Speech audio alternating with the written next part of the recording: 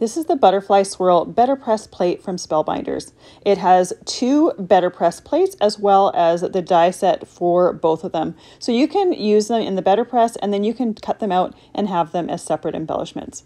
I have a background here that I've inked with some Distress Oxides, and I'm just setting up my Betterpress plates in the Betterpress system. I am inking up with the Betterpress ink, and then I'm going to put the platen on the chase and run it through my die cutting system. I have a big shot here that I'm running it through. You could also use it through Spellbinders machines. They have it listed on their website which ones you can use it with. I love using the Betterpress system because you get a really nice detailed image, and I love the fact that you can use these Betterpress plates in with your glimmer machine for doing some hot foiling. You cannot use hot foiling plates in the Betterpress system though, so you want to make sure that you're only using them the correct way.